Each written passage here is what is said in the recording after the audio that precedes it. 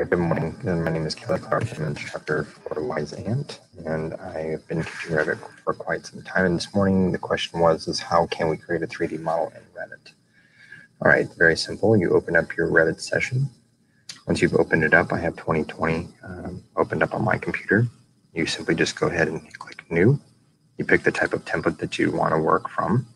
In this case, I'm just going to go ahead and pick an architectural template and choose Project and hit OK.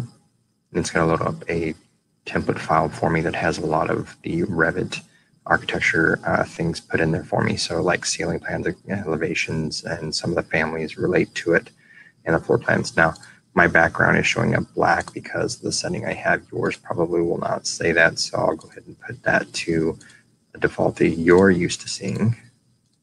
There we are. Okay, so it defaults to your level 1. Now, if I want to look at the 3D view, I would come up here to View tab and click on the little house here. And the little house here shows us that we absolutely have nothing here. So then what we might do at this point is go ahead and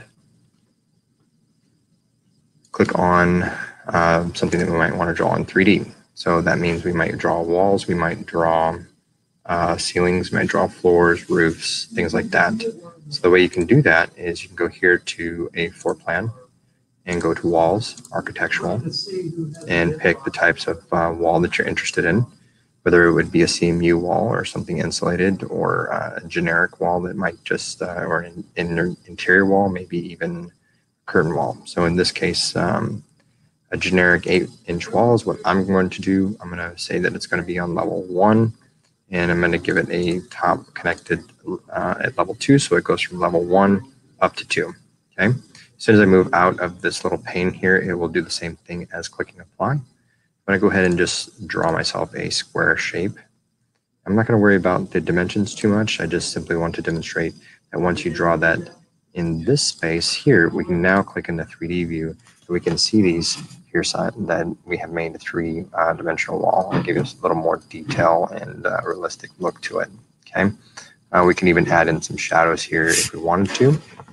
There's a view cube over here, and we can do a little bit of spinning around by holding down the shift key in the middle roller on our mouse and just click, and we can spin it around a little bit. Now, if you want to add a little bit more stuff to it, say a door or something like that, you can click there in 3D if you like. You can add some windows if you like as well. There's some controls to pick out different sizes of doors that you might want. If you can't find the size door you want, you can always load in more. This windows have the same type of attributes where they have other window families. So if I click over here, I can quickly swap out which one I'm actually using there. Okay, and then this window may be backwards, so you can come back into plan, and you can see here the little flip indicators. I can hit those, and now it's going in the right direction. And the door's got a couple of those too. So if I needed it in the house, it would be actually opening inward, and I could flip that door swing which way I'd like. Okay, so I hope this helps. Let me know if you have any questions.